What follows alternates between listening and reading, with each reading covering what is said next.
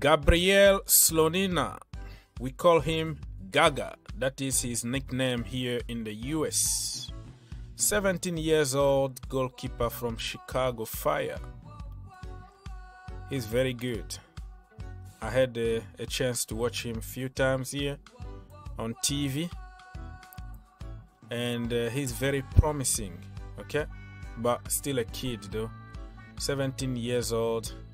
And Chelsea were already working on this transfer, but because of the sanctions we kind of abandoned, but we're still on it.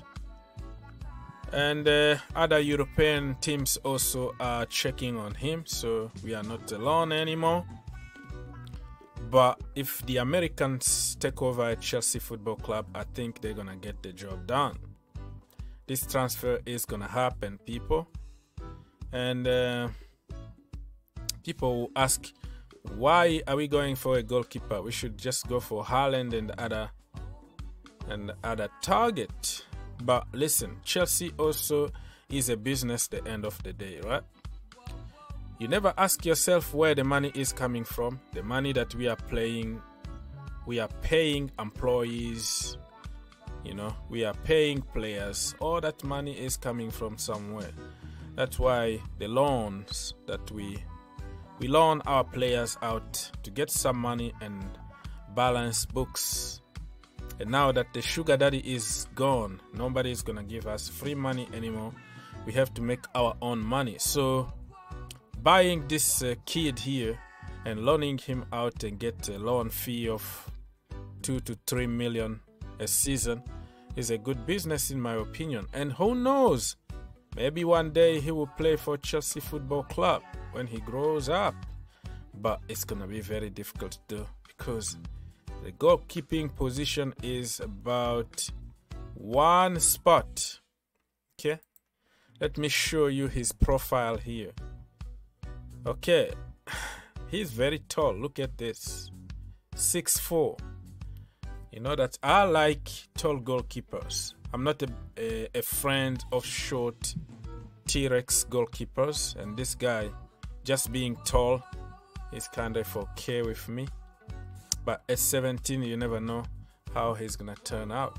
Donnarumma was at Milan since the age of 16 when he got his chance. Today he's only like 22, and he looks like he's been there for 100 years. But he's still very, very young. So why are we going for a goalkeeper, you might ask? Well, like I said, business, but also the future. It's all good. We have so many of them. Look at this from the academy here. We have Lucas and Teddy. Very, very good one. You go to different ages here in the Chelsea academy, you're gonna find many of them. Many of them won't ever play even one game for Chelsea Football Club, but that is the nature of this business, my friend. Loan army. Look at goalkeepers, 6 of them. Nathan is killing it at Hull City. Jamie having a good season. Sammy, Ethan, and Carlo.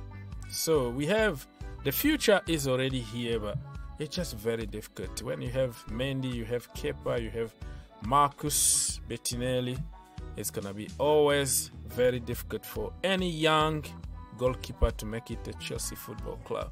But like I said, there is nothing wrong having another candidate for the loan army who's gonna produce some money for us in order for us to keep going. We don't have a big stadium. We need all kind of resources that we can get. So he might be the 3rd American to sign for Chelsea Football Club after Matt Miazga, Christian Pulisic, and now it's gonna be him. But we don't know yet. But I am suspecting that when the Americans take over, they're gonna explore more the American market, because for commercial reasons, but also because of very, very good players are coming from the MLS right now. If you go to Germany, right, you go to the Bundesliga, so many players from the MLS and MLS is not like the retirement home anymore. People are coming from South America, Africa, from everywhere, even Europe, and it's like the next step to get to Europe.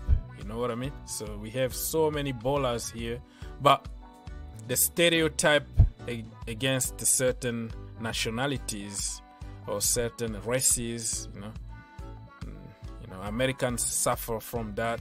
English people, Africans, it's always, oh, they can't do this because they are from some part of the world. But hey, MLS is getting to the next level, and in few years from now, you're gonna be surprised how many ballers are gonna come from the MLS.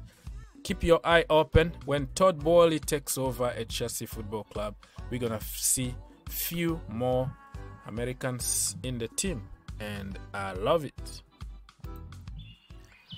Jules Kounde still on the Chelsea radar. Same old, same old. 2 years that we've been talking about this brother here. Oh my goodness, everybody wanna hear about Jules Kounde, right? How can you even say no to Jules Kounde? How dare are you not to endorse Jules Kounde? Because he's the hot property right now in the Chelsea community. A lot of theories and narratives, as we can tell here.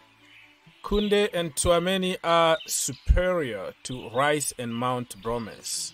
Many people are convinced that the only reason Chelsea are gonna spend money on Rice is just because he's friends with Mason Mount. Come on, man. There are intelligent people there who went to college like 4 years to study, and you think that they're gonna just make a decision just to please a player? Come on. If Chelsea doesn't sign this player, I officially give up on this board. And then you can give up because you're gonna be always disappointed with the Chelsea board, and probably it's not gonna be the same board when Todd Boehly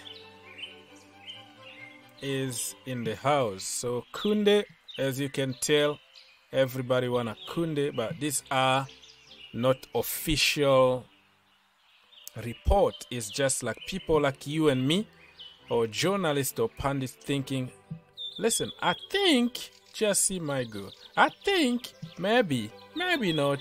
It could happen. Because you never know what the new owner is gonna decide, because they are coming with scientists, okay, data. We have geniuses coming with Todd Boehly. So we might not even see anybody that we are cheering right now, you know. Forget about Kounde, forget about, you know, Fofana, you know. Probably we're gonna go for some people that you never heard of, but because the data are pushing us to go for them and they're gonna fit to the system, we can go for them. I'm giving up even on Rice. Everybody knows that I've been pushing for Rice, but if we have to give up on the big names and go for data-based kind of recruitment, and you find me somebody from Argentina or from Soweto, South Africa, something like that, you find me somebody who correspond to our data, who can do the job. That is the way I want to see my Chelsea from now on. Sick and tired of agendas and insults and theories and narratives. Depend on the guy that you don't like, or depend on the nationality. Or I'm sick and tired of that, man. Chelsea are willing to get 75 million on Romelu Lukaku. It's gonna be a big L, right? You know. So Pau Torres also been scouted, but when you hear the word scouting at Chelsea Football Club, forget about it. Right now, nobody can really tell, because the new owners, we don't know what they're going to do. So yeah, it is what it is. And I was talking about Romelu Lukaku for 75 million.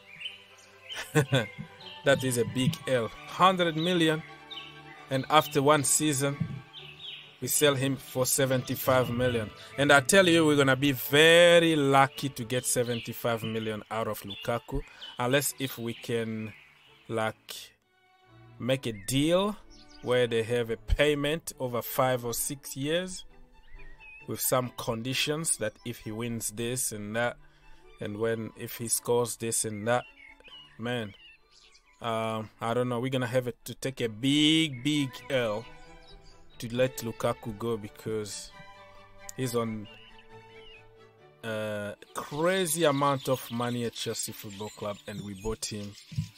I don't know, whoever signed that deal needs some investigation. Yeah, so as you can tell, those are just speculations, my friends. Nothing official yet. Just waiting for Todd Boehly to take over so we can start planning on everything.